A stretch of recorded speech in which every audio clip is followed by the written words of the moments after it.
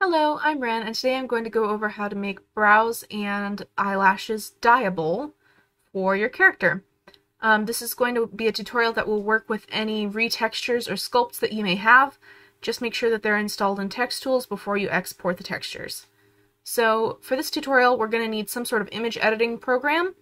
I prefer Gimp, not just because it's free and open source, but because it has a lot of functionality that Photoshop does not. Then we're also going to need TexTools. This is just to export things.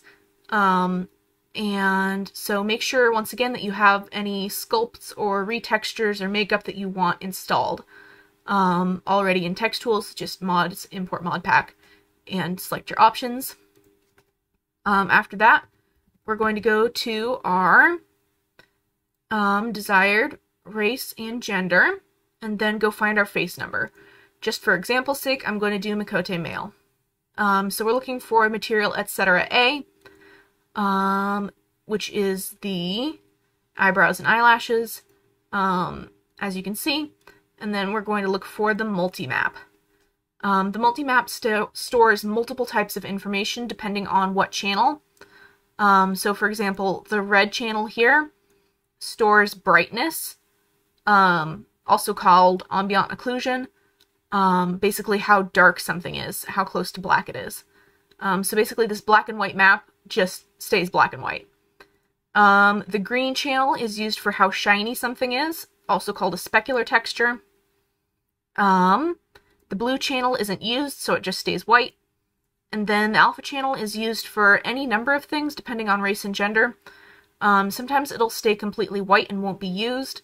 In the case of Mikote male, I believe it is used for tattoo color influence. So if you look here, that section where it's white is the part where their clan markings are. So if we go back over here, you can see that the alpha channel is white, so it would be more influenced by tattoo color. So that makes sense. Or maybe skin color? I don't know, one of the two. But it changes based on race and gender. And if you ever need to reference that information, there is the TexTools reference information spreadsheet here at the shader reference table. If you just Google this, you can probably find an XIV guide link on it. The material type that we are looking at, if we go to more options, edit material, we can see that the shader is the hair shader with the preset face. So that's this box right here, hair shader face presets.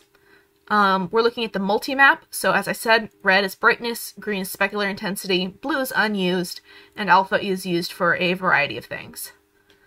So tattoo color, limbal color on raw, ear clasp color if there's an accessory. In any case, that's just for reference. So what we're going to do is we're going to export this multi as a PNG, then use this little button in the bottom right to find it, and it should pop up with a window. So we're going to right click and open with Gimp. And it should pop up right here. Here we go. You'll notice that the alpha channel is visible by default, so we don't get all of those nice colors, but let me tell you, they are there. And so what we want to do is, you can see that the eyebrows are dyeable. I've made them green just for visibility's sake. You can see that the eyebrows are dyeable, but the eyelashes are not. Here, let's just go here. Eyebrows are dyeable, eyelashes are not. So what's the difference between the eyebrow texture? And you can see right here, the eyelashes are in that top right corner. What's the difference between the eyebrows and the eyelashes on the multi-map? Well, you can see that they're different colors. For example, one has strong red influence. The dyeable one has strong red influence, and also a little bit more green. So what we're going to do is we're going to make it more red and more green. Right where the eyelashes are. So to do that, we're going to just edit the red and green channels specifically. So we're going to go to Colors, Components, Decompose, which will separate out the channels for us. We want RGBA because we want to preserve that nice alpha map. Give it a second, and look, there's that red channel that we were looking at and talking about. I'm just going to take this little section right here with my little selection tool, maybe a little less selecty. Why did I set it to, oh, because I'm on the alpha channel. I'm really smart, I swear, guys. But But what we're going to do is we're just going to fill this with white so that it is completely bright and it's just the natural hair color. And then we want it to be a little bit shinier. That looks to be about 50% gray.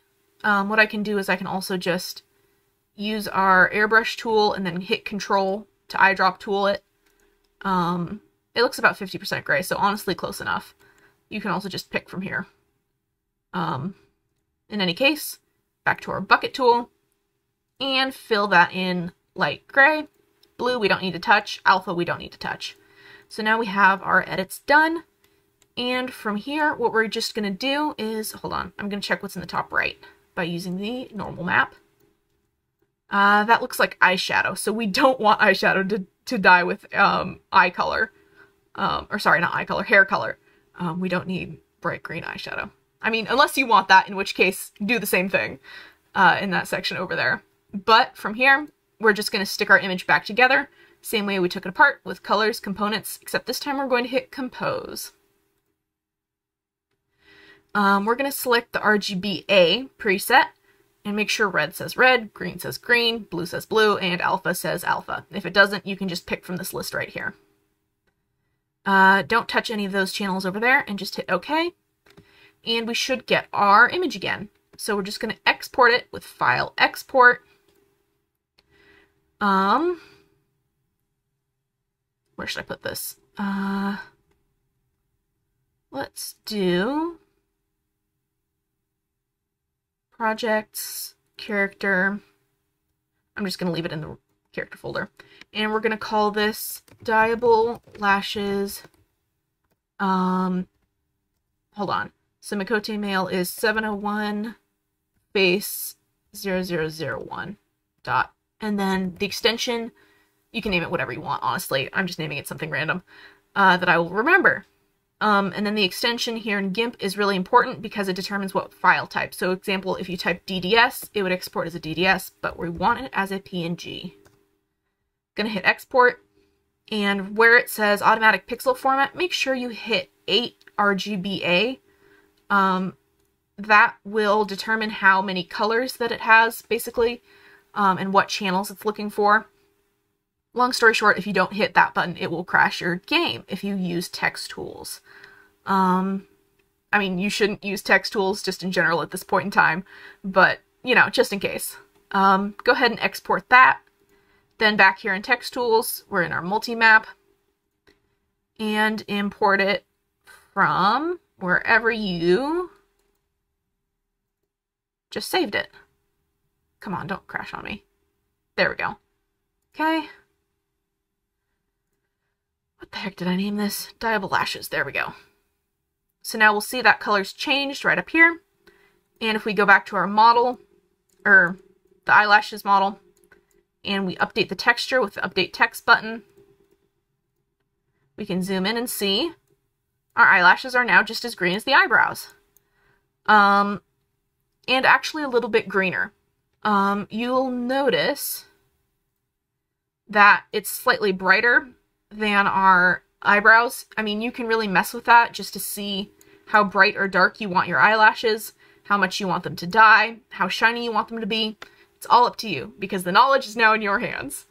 In any case, once you're done, you're going to always want to do mods, create mod pack, and then just basic mod pack. Search for...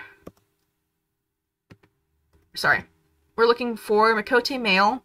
You probably only have one file if you've been behaving, I guess, and not using TexTools. I have a separate install for TexTools, so I just copied my games files over and then pointed TexTools at that directory. So I can actually use TexTools while I'm in game. It takes up a whole lot of hard drive space because you're literally doubling the game, but it does really come in handy if you do use TexTools often. In any case, we're looking for face number, in this case it's 1. We're looking for the etc., specifically material A, and we're looking for the specular texture. So we're just going to name this Dyeable Lashes Mikote, spell it correctly, Male Face 1. That's it. Put in your author name, add a version because TexTools will yell at you if you don't, and then create mod pack. Alrighty. And with that, as always, help, start over, and then yes, because we like to keep our TexTools clean, and honestly, I was due for a restart at some point soon anyways. Alright, I hope this helped, and thank you for watching. Bye!